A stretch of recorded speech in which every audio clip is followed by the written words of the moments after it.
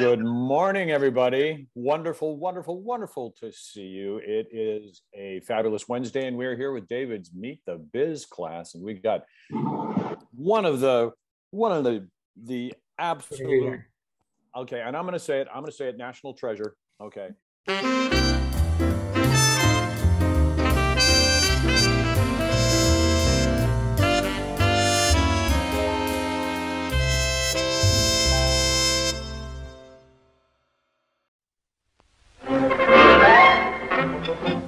Leave it to Beaver. Starring Barbara Billingsley, Hugh Beaumont,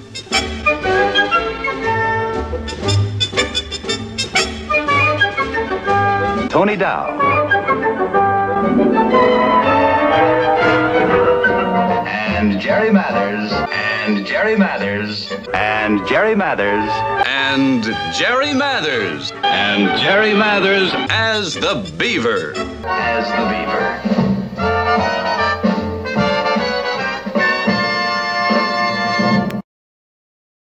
Welcome to Meet the Biz. Oh my God.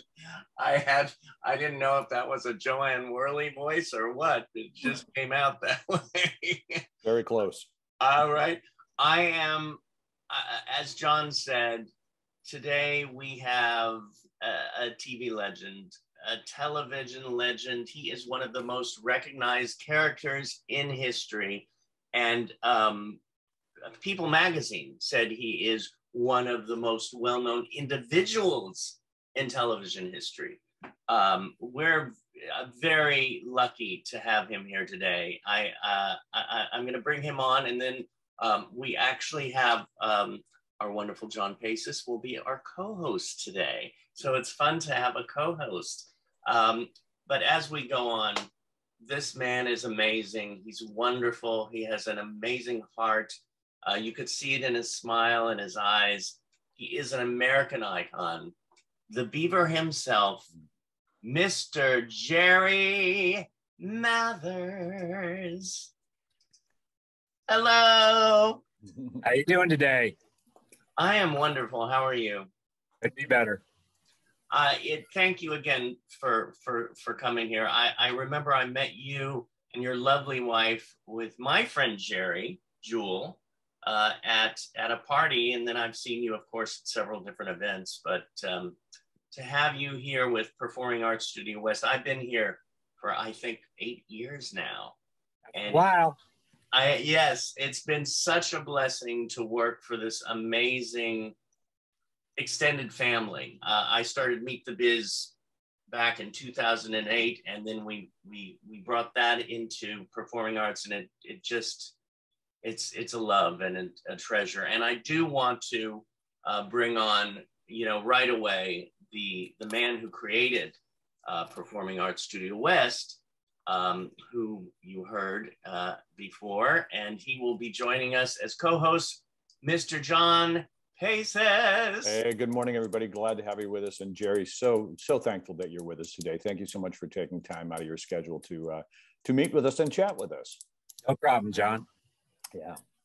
So, gosh, where do we start, David? I'm gonna let you get rolling because you kind of, you got your vibe and how you do these things, but I may jump in at any time and just ask some specific questions and let's just do this. Let's have fun, you guys. That's what this is all about today.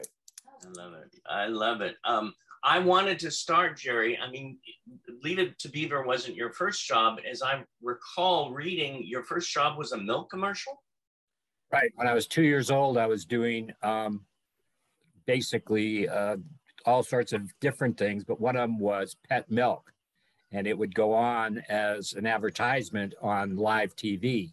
So I came in there and drank a little milk and said, oh, that's good. And that was it. And so that was the first thing I did. What happened was, though, on live TV, because there really wasn't that much film TV then, they may show movies, but there wasn't the big like they have now. Once a child worked in front of a big audience, because there had a live audience and a crew and did it right, you worked all the time. So then I started working all the time. I was doing another one of those, Alfred Hitchcock was doing a movie that he was about to do, and he saw me doing it and hired me for The Trouble with Harry. I worked with 2 movies with Bob Hope. I just worked all the time. And then in 1957, I was on an interview, and it was a massive interview. They had about 2,000 kids, because it was not only in Los Angeles, it was in New York and Chicago. And when we got there, we just kind of went, what kind of an interview is this? I mean, there was usually maybe 20, 30 kids for one part. But we didn't know that they were casting for Wally, Beaver, Eddie, Lumpy, all the different characters. So you walk in, I'm thinking, how come I am with this person that's like 18 years old? Well, how are they going to be a friend of mine? But it all turned out great. And Leave It to Beaver is one of the longest running shows in television history. Right.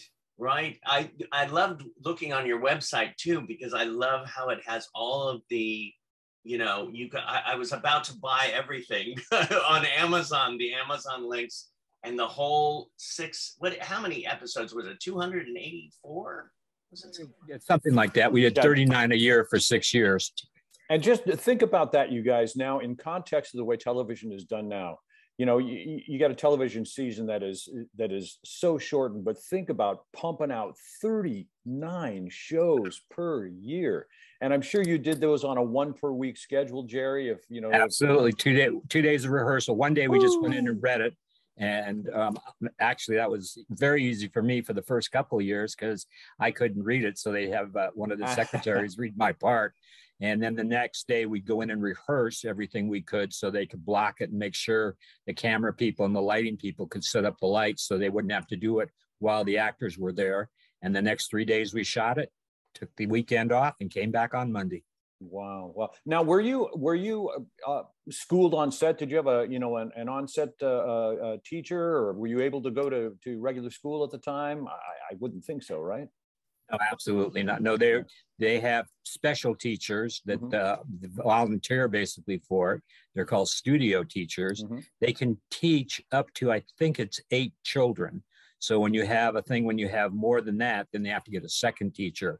But it's a great education. It's the education of the kings and queens of Europe. I mean, you've got a private teacher that's one of the best in the LA school system. She's not only your teacher, she's also your welfare worker. So she makes sure that if anything is going on, she's always watching you to make sure it's not dangerous. And if there is something that, not right, or she thinks you may be hurt, she'll just walk right across the camera and pull you out. Yeah, there you go. Now, Jerry, let me ask you this. How integrated with, you obviously, you had a home life, you had your mom and dad. I'm not sure if you had siblings or not, but how much interaction did you have with kids your own age outside of the set? Or was that pretty much, your family? Well, it wasn't a family. I mean, I knew I was working there, but they were all the people on the show, like the lighting people, the camera people, everybody. They made sure it was a family person. If there was somebody that wasn't, they just didn't hire them. So they all knew kids, basically. I mean, and they knew that, you can't make a child work. If all of a sudden they don't want to, there's just, you don't say, I'm going to sue you, because the kid goes, okay. But, it was just, we never had that problem. But, it was just a really fun crew. The makeup man was really good, and he did a lot of the different things when I'd have a black eye or anything. But he was also always building things with me. We built little boats. We built little airplanes. So when I was not going to school on the set, I'd go back to him and he'd say, well, what are we going to do today? And we'd look in this little book he had and we'd build it. Wow. Now, speaking of makeup, and I think, correct me if I'm wrong, but wasn't the very first episode, aside from the pilot, obviously, which had, a few different people in the casting, including, Ward and Wally were played by different actors. But the first episode was the haircut. Was that the very first episode that you guys did? Episode 1, season 1, where Beaver tries to give himself a haircut and he shaves half his hair off, and then Wally tries to fix it and it's an absolute mess, and you had to wear stocking caps, at the dinner table. Well, no. The very first episode was the alligator episode, where right. Beaver goes to a county fair. He didn't ask his parents. He happened to be walking by and whatever, and went to it, comes home with an alligator.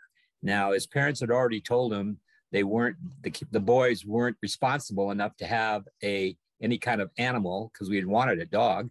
And so we hid it in the toilet, in the upper part of the toilet. We put this alligator and started to raise it so we could prove to our parents, Hugh Beaumont and Barbara Billingsley, June and Ward, that we were responsible enough to keep an animal.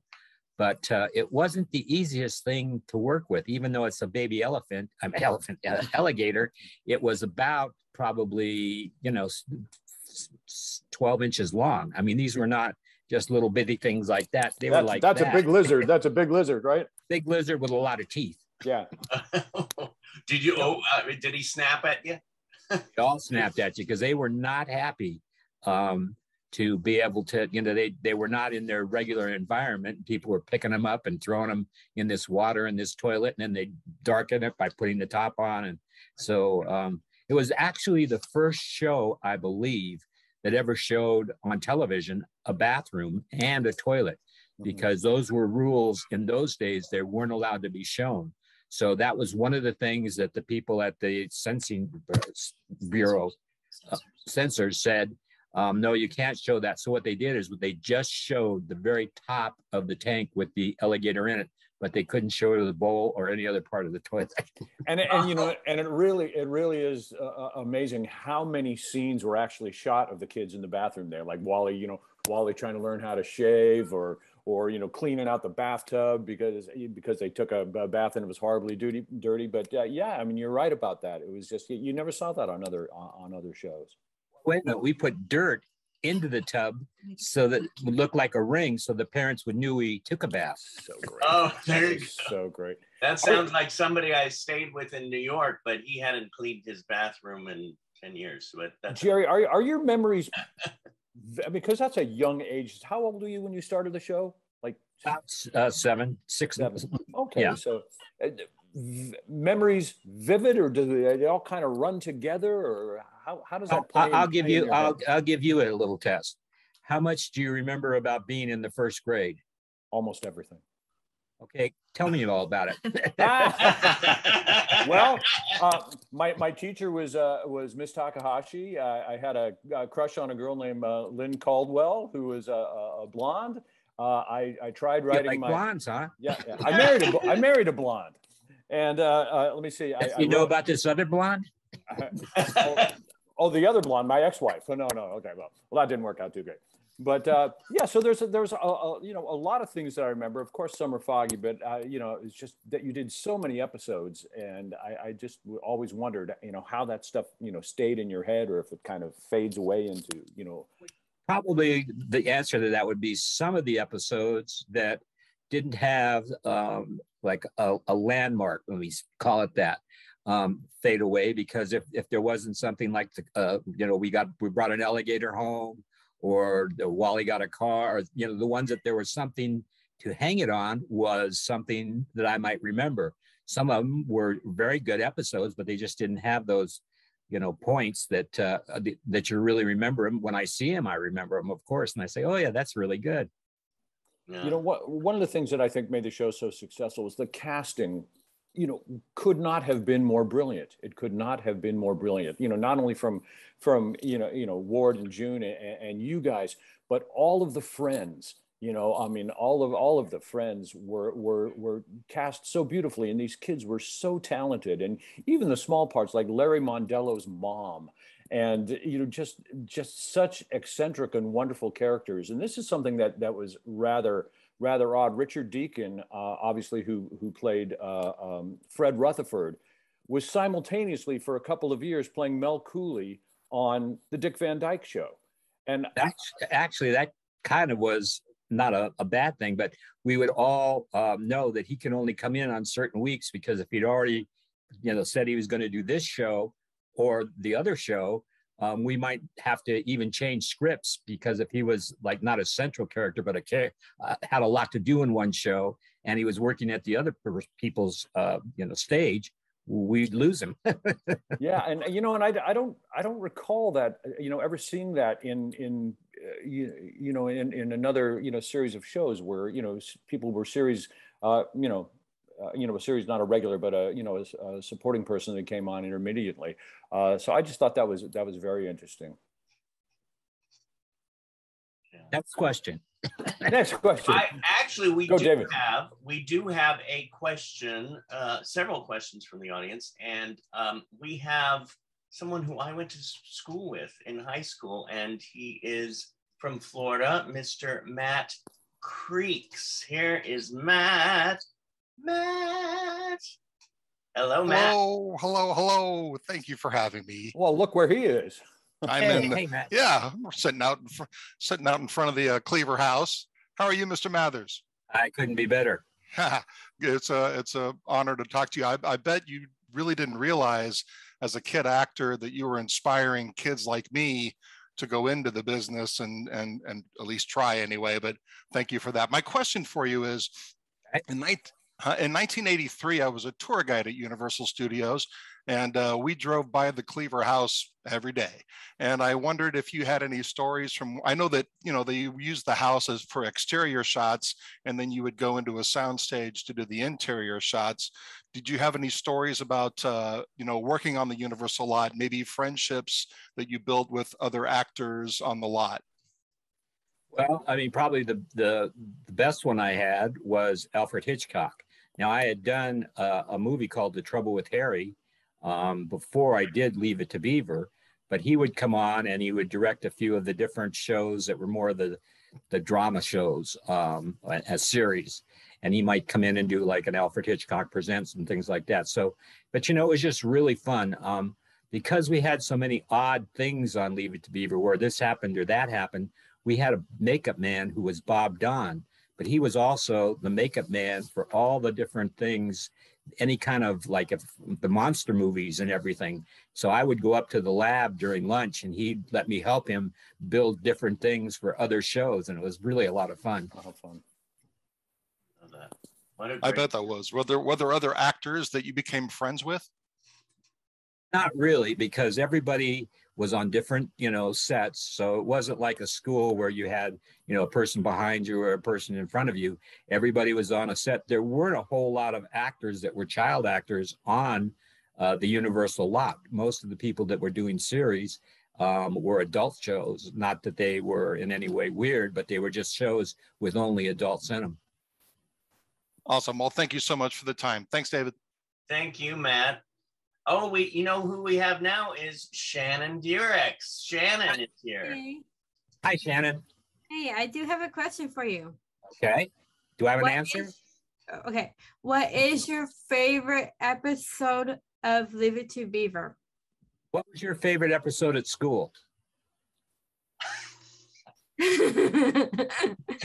Every day was really a lot of fun. We had a great cast and crew. So there really wasn't one day. I mean, every year we would go and we'd do 39 shows and you become not like a family, but you're very bonded to all the people you're working with. Cause I'd go in there at 8 a.m. and work till 5 p.m. I had to do 3 hours of school in that time. But everybody was very, very happy and it was just a fun thing to do. Well, some of the standouts for me, Jerry, are obviously the infamous beaver falling into the bowl of soup on the billboard. And for what they'd be glad to hear that, because that was the most expensive show we ever did, because they had to not only do a soup bowl, but they had to build a billboard, because on the back lot of Universal, obviously they don't have billboards. So they had to build a regular billboard and then put the soup bowl on it. So that was the most expensive Leave It to Beaver we ever did. For the next, I think it was it may have been 6 weeks, we couldn't have any people that weren't regulars on the show that they'd have to pay extra because they had put all their money into the soup bowl and the building of that thing. That is so funny. And guys, if you haven't seen that episode, there's this big billboard and, there's a woman and she's holding this bowl of soup and it's three-dimensional. It's not flat. And so there's steam coming out of the bowl of soup. And so Beaver's friends are saying, I bet you there's real soup in there. And Beaver's going, nah, there's not real soup in there. And there's going, sure there is. Sure there is. Why don't you climb up there, Beaver, and see? And so he ends up climbing into this thing and falling into the bowl of soup. And then he gets stuck in there and they have to call the fire department. And, Eddie and Wally are all out there. And and they're just going, hey, you know, some dumb kid fell into a bowl of soup, you know, and it ends up being Beaver. And then Eddie, you know, once the adults show up, they said, some poor unfortunate child fell into a bowl of soup, you know. So, and just what a classic one that is. And if I can ask one more thing, there was an episode, Jerry, I think where there was a fair in town, and Beaver won a locket at one of the games, and he was going to give it to his mom either for birthday or Mother's Day, and he ends up giving it to a young lady. And the reaction that Wally had when Beaver told him that he gave it to a girl, and I know I'm paraphrasing here, but I think the line was something like, Beaver, you gave a girl a locket? He goes, you can't go walking around like you're Frank Sinatra, giving girls gifts. And, you know, that was part of the charm of the show, you guys, was the slang that these guys used on a regular basis. And I remember, you know, one of my family's very best friends, another cat around my age, he had nephews, and he wanted to get his nephews to enjoy the show and get into the show.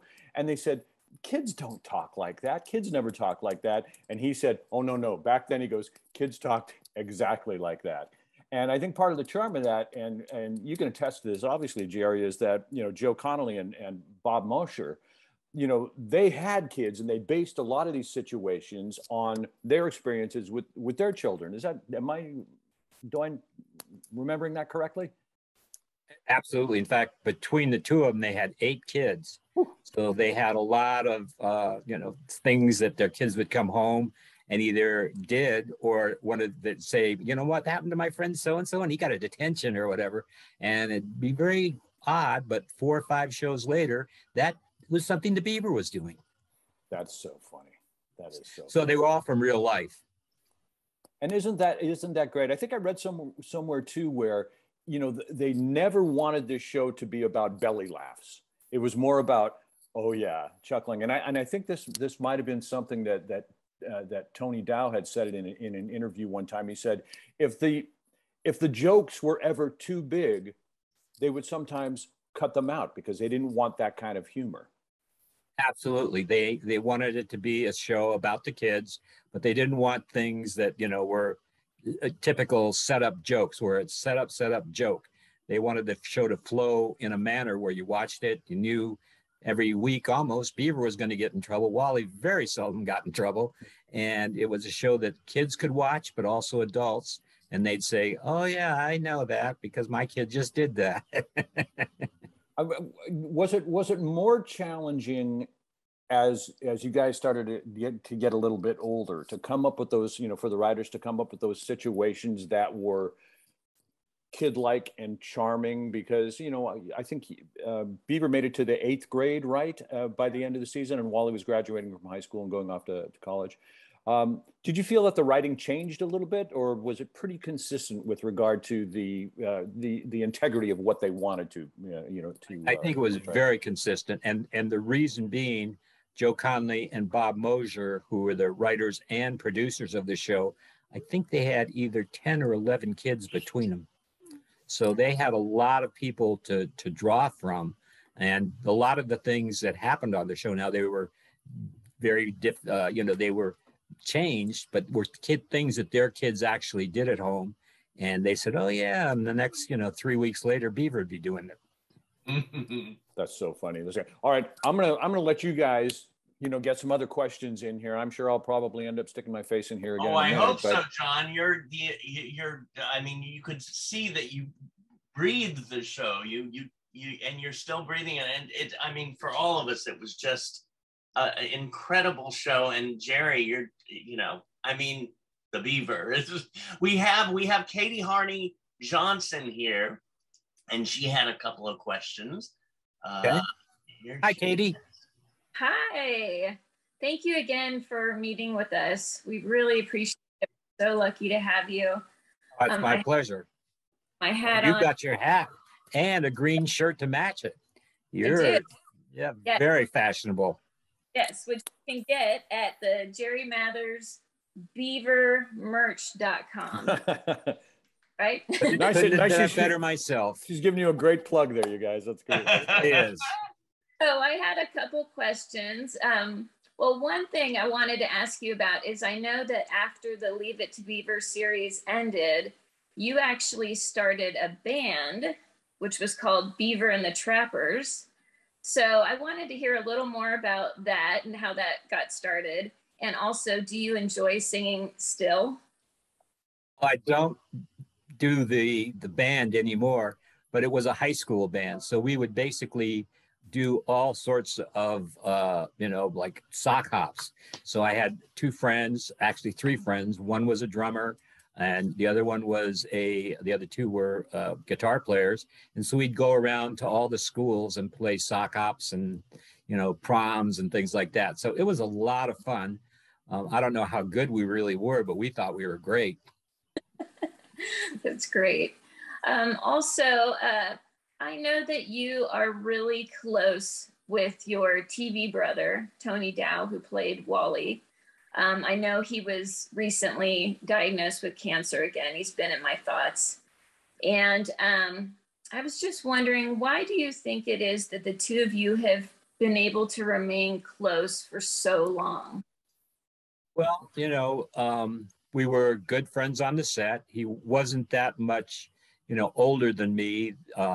When there was the pretty girls that he always got to take out on the show, and I didn't, he would always, I wouldn't bother him as much. But, when you're on a show for 6 years and there's like, one other kid on the show or an adult almost by the time you ended the show, you become very, very good friends. And if you don't, it's not a very happy set to be on. So the writers were very cognizant of that. And, they always made sure that we were all happy. That's nice. Yeah. One more question. One more answer then. Your real life mother, Marilyn, just celebrated her 95th birthday, I believe. And yes. I saw in an interview that she said she would read your lines with you every night. What was it? For 6 years, I think. So I was just curious. Obviously, she had a lot to do with your success. If you have any other stories about your mom. Well, my mom was basically my touchstone, because when you're a child, you obviously can't go on interviews because, it was a long drive to the studios. It all started because my mom was at a department store looking for clothes for me. And a lady walked up to her. I was 2 years old at the time. And she said, "Is this your little boy?" And my mom went, "Okay, whatever he broke, whatever he did, we'll pay for it." And the lady said, "No, but I noticed that he fits our clothes almost perfectly. We have a fashion show. I think it was every Friday, or may have been, I don't even remember that, but maybe over a weekend. And all he'd have to do would be come in, wear 3 outfits, walk out with a model, do maybe a turn, but if he doesn't do it, that's not a big thing. And we would give him an outfit and pay him like, $10. My mom said he could do that." That's great. Thank you so much. My pleasure. Thank you. Yes.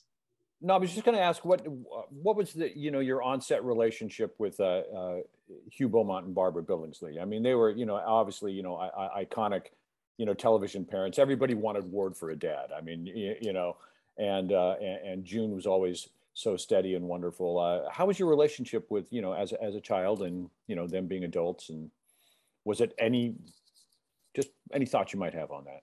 Well, Hugh was very interesting because not only was he an actor, he's also a Methodist minister. Mm-hmm. And in the early, I guess it would be 50s, maybe late 50s, he was Michael Shane.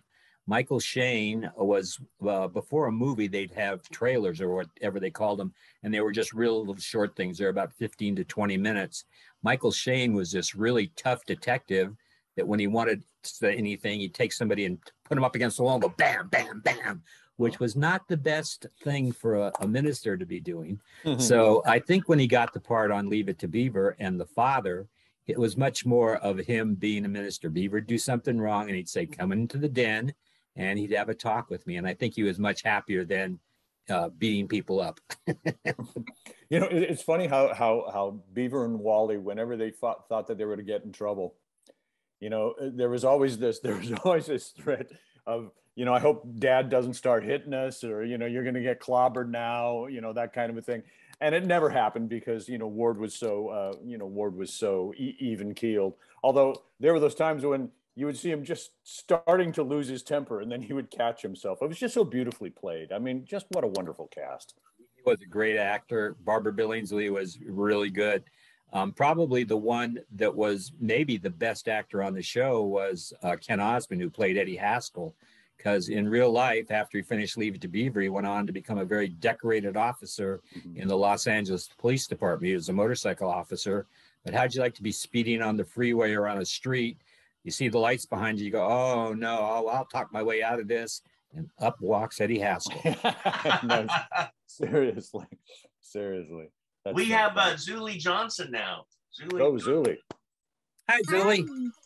How are you? It's so honored to meet you. Pleasure to talk with you. Oh, thank you. And leave it to Beaver with your famous hat, your baseball cap. How many times do you wear the same hat or the different ones on your wardrobe? Do you wear it the same time or you have different hats? Funny thing about that hat was when you do a show like Leave It to Beaver, you have a wardrobe person, and the wardrobe person, you know, does all your clothes for you.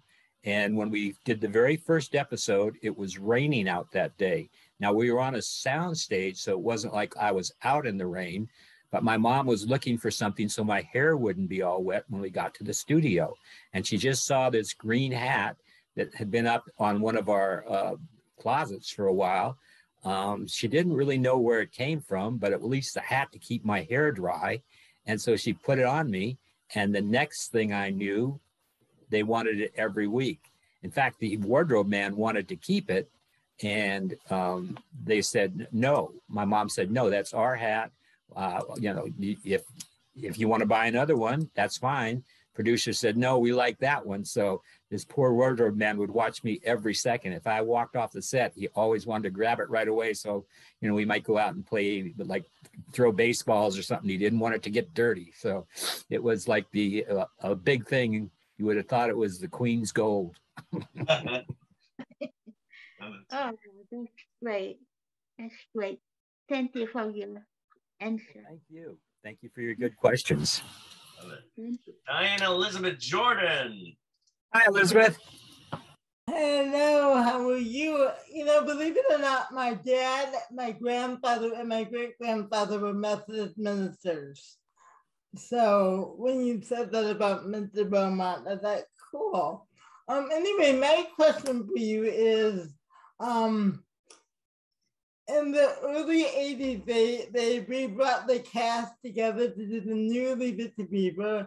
And what was that experience like? And now you guys are in a brand new decade. It was pre-social media, but so much had happened socially too. So what was that like to kind of revisit a character you had played as a young actor, then revisit him as now he is a father? And what were the differences that you had to portray because you had a different, you were now playing the dad instead of, you know, being the son? So what was that like for you as an actor and a character? Well, you know, it was a lot easier than just walking in and having to play a dad, because I'd had a great mentor in Hugh Beaumont, who I had been working with for basically 6 years before we started the next show. And that was a few years after that. But, you know, I learned a lot of things from him about how to be an actor and things that you should do and things that you shouldn't do. But he was a really nice man. What a lot of people don't know about him is the other thing he was, besides an actor, he was a Methodist minister. So he was just a really very religious and nice person. Thank you. My pleasure. Thank you for your question. You know, Jerry, I also know that you were on Broadway, and your Broadway debut of Wilbur Turnblad in Hairspray. Absolutely. What was your joy about performing in Hairspray? Well, I think as an actor, I've done just about everything you can do. I had my own radio show for several years here in Los Angeles. I've been in movies with some of the top people, Bob Hope, Eva Marie Saint. I mean, I could go on and on. I've done Leave It to Beaver, which I believe, and some people have told me this, so I don't know if it's true or not, is the longest running show in television history because it's never been off the air since 1957. So, that's 65 years. How many other shows do you know that have been on every day, not only in this country, but all over the world? So 65 years is a long time to do a show, but I'm very, very proud that it's standing up so well. Yeah, it's going through generations. Absolutely. And, a lot of people say that. As a kid, I watched it, and I want my kids to watch it because I know some of the other stuff that's on, I don't want them to watch. I know, right? And I still think it's relevant today because, kids are kids. And, even though we're talking, such a different era, post-World War II, Eisenhower era, going into, the early Kennedy years. But the charm and the relationships between the kids on the show and the adults, it's classic. That kind of those kind of relationships just live on. So it's something that's, if you guys haven't seen it, you should really seek it out because it's brilliantly written. The writing is wonderful. The acting is wonderful. The situations were all just so charming and funny. Yeah. They seem to take care of you too. They seem to really protect you from the craziness that a child star could possibly go through. I had a really good family for being a child star because my dad ended up as a superintendent of LA City Schools. But when I was doing Leave It to Beaver, he was a vice principal and then a principal for most of the time. So he was used to dealing with kids. Some of them were not the best kids, but he could, he knew when you did something, if it was, a lot of kids have done that, but you're not supposed to do it again, or something that was way over that. So, it was really a good relationship. We have Donna Russo visiting today, the wonderful Donna Russo. There's Donna. Yeah. Hi, Donna. Hey, Hi, Donna. how are you? Very well, thank you. How are you doing today? Good. I met you actually a while back through an event at the Academy with Conrad Bachman. But anyway, I just wanted to say that I really enjoy watching the classic television and Leave It to Beaver because in these challenging times, it takes me away and I get to, I say to myself, oh, I wonder what's going on in the Cleaver household, and I get it'll definitely not be the same things that are going on in the world today. No. So it takes me away and it takes me into a household and it's a delight. And, I do watch other episodes on HBO and Netflix and all that, but it's refreshing. And I just want you to know that you are presenting that freshness to everybody that watches the show in this day and age. And it's very relevant and very poignant. So thank you.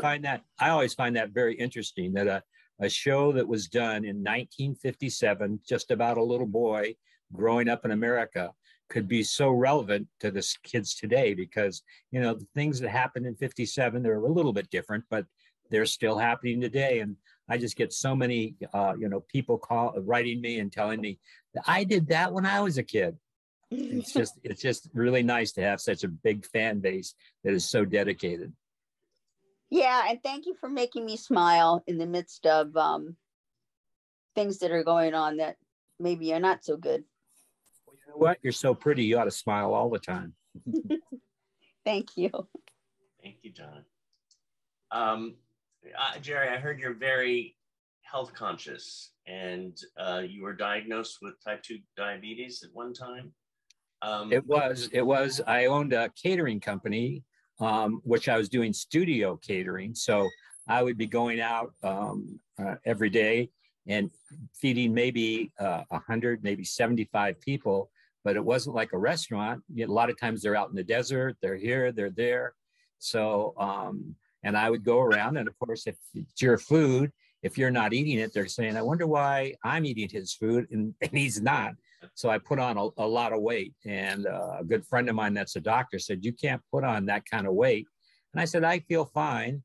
And so she said, no, come on in. I'll give you a free test. And, she gave me all the different tests and said, you're in big trouble, boy. You better shape up real quick. So I lost about 30 pounds and feel a lot better. And I've been able to keep it off all this time. But, it was unreal how fast all that extra weight came on. And I didn't realize the damage it would do to my body. Yeah. What do you say to somebody like me who has an addiction to sugar? Sugar is not the worst thing, but it's not all that good for you. It does a lot of damage sometimes to your teeth. It's in moderation. That's what I learned. All things in moderation. Yeah. You can do a lot of things, and they're just as good without stuffing yourself. Right. What is your biggest joy in life? My family, my kids, my wife. It's just really nice that I can now, after working since I was basically 2 years old, I've got a lot of free time. I still do autograph shows and different things, and that's fun. You go and see a lot of people. I have 5 grandchildren, so that's just a blessing. I can go over under the age of 6, and so it's just something that a lot of people don't have the luxury I have of being able to go over and see them and play with them, and then get them all riled up and leave. Oh my God. I just pictured them with you watching Beaver, and to see their expressions, it must be fascinating. Yeah, they mostly recognize me. I've been there and they say, that's you. And I get all excited. So, and the other only bad part is they say, well, why aren't mommy and daddy on that? Well, they weren't born yet. We have some more questions. I know people want to ask questions. So here is Miss Alexandra Hart. Yeah. Hello. Hi, Alexandra. I want to ask you, did you do Broadway a long time ago? Say that again, Alexandra. I think do Broadway a long time ago. Well, not a long time ago. What was Broadway? I did about 4 or 5 years ago. It was really fun. Broadway is a lot of work, though. So I went back there. I was there for about 5 months. I did Hairspray, and it was very, very fun. I had done a lot of theater work that most people don't know about because it's theater and it's not like a TV show that goes all over the country. So it wasn't like it was a big thing for me to do Broadway. I mean, it was a big thing, but it wasn't scary at all because I'd done a lot of little theater and theater where I traveled all over the country doing different shows. So it was just a lot of fun, a lot of nice people. I'd go out and sign autographs sometimes for maybe an hour after the show. And it was just a lot of fun to do. Okay, and I have one last question. Do you have any these ancestors or descendants who served in the military or not? My dad was a colonel in the Air Force. My grandfathers were lieutenants and one was a captain. I was in the Air National Guard and was a sergeant in the Air National Guard. So we have a military family, and my son was in the Navy. So we all did our duty and came back all in one piece, which was a good thing. Yeah, that is a very real coincidence because my dad's side of the family served in the Navy. In the Navy. Well, good for you, Alexander. That's great. That's a good question. Very, very, very well done. Sweetie. Yeah, good job, sweetie. I mean, we talk about Beaver, all the time. But I mean, I'm reading the list of shows and I have seen you on a lot of these shows: Saturday Night Live, The Love Boat, Married with Children, Ozzy and Harriet, Batman, and then of course the movies that you talked about, and Back to the Beach, and commercials. I mean, the list is just out there. Do you have a favorite experience of one of those? No, but when you've been doing it since you were 2 years old, quite a few things can pop up, and it's always been fun. I've never had a time where I said I'm never going to do this again, or I don't want to do this. When you go on a set, there's a great amount of people, but they're all very, very friendly. The director says, do this. It's really simple. And everybody says, oh, that was great. Pat you on the back. And, what could be better? Right. Jerry, just one real quick one. I was just thinking, as being a kid myself, that sometimes you get a crush on a teacher, if you had a pretty teacher. And I was just thinking of the of Miss Landers, and wondering if you had a little crush on Miss Landers when you were growing up. Well, it wasn't a crush. I knew that she was a fellow actress, and we were very, very good friends, because we had a lot of scenes that we did together. So we ran a lot of lines together. I honestly didn't really have a crush on her. There were a lot of other girls I did, but I knew that she was nowhere near my age. So, it's kind of something that just wasn't going to happen. There was that wonderful episode where where Ward and June invite Miss Landers over to dinner, and she wears open-toed shoes.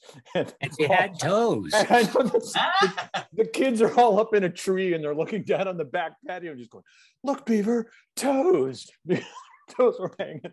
Oh my God, that killed me. I thought that was so charming and funny. Thank you. We have Danny McNett now. Danny McNett. Danny. We only see the top of your head, so, well, and your cartoon.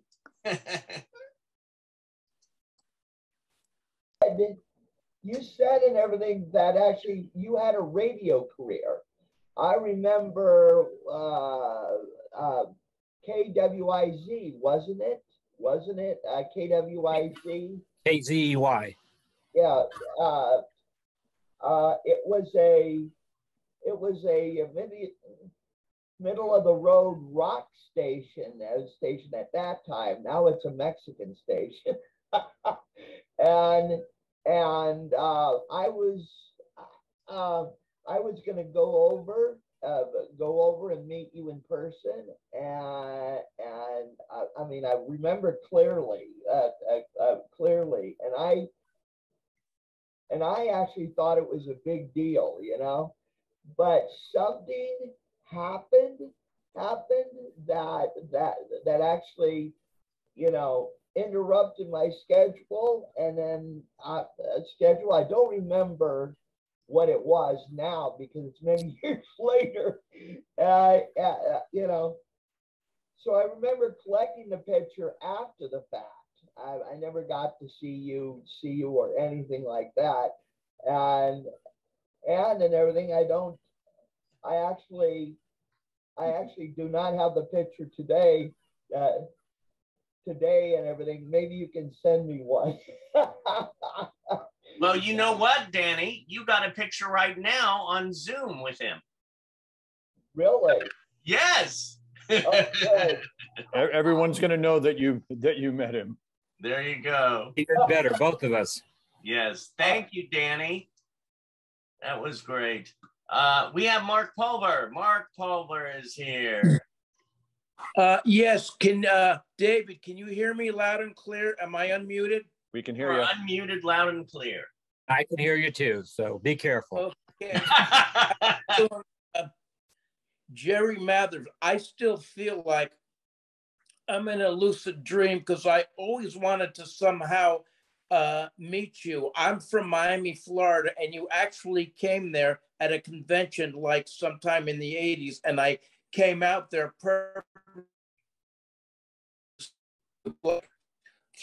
finding a needle in the haystack. My question is, when you got, how did you get the job on set? And when you were you nervous when you were auditioning for the part of Leave It to Beaver? Were you nervous?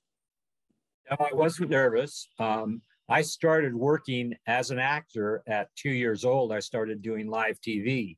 So before I did Leave It to Beaver, I had done probably 8 to 10 movies, a lot of live television. When people always think it was only Leave It to Beaver, but a lot of those things there was no copy of. So you went in, you did it, you got paid, and you moved on to the next show. So Leave It to Beaver is one of the longest, and some people say is the longest running show in television history, because it's never been off the air since 1957. It plays in about, or has played in about 32 languages all over the world. So a lot of places that would never know what a boy in America would be like, that's what they learned from Leave It to Beaver, what life was like. Of course, it was in the 50s and early 60s for a boy in the United States. Well, I rushed home every day after school for like as back years that I could remember to turn on the tube, channel 12 in West Palm Beach, just to see you guys, you know, and I did not want to miss 1 second of it. In fact, I came an hour, half hour at waiting by the TV to see you guys, and just so disappointed when the show ended. And it's just like, well, I gotta wait tomorrow to see you guys again. And I really still, even to this day, I love watching you guys. It just brings me right back into time. That is a time machine, watching you guys back in the 50s. Your mother was just always all dolled up, looking beautiful as ever. Your father, sophisticated, walking in with a briefcase. He knew exactly what to say at the at every minute of the day, you know, what he needed to do as a father, a dream that I had to have parents like yours. Really, really love the show, guys. I really do. And thank you for speaking with me, Jerry. Well, thank you, Mark, for being such a dedicated fan. And you know what? I probably had more fun doing it than you had watching it. I'm so happy. Thanks again, Jerry. Pleasure. Thank you for calling in. I tell you, some of this is making me tear up.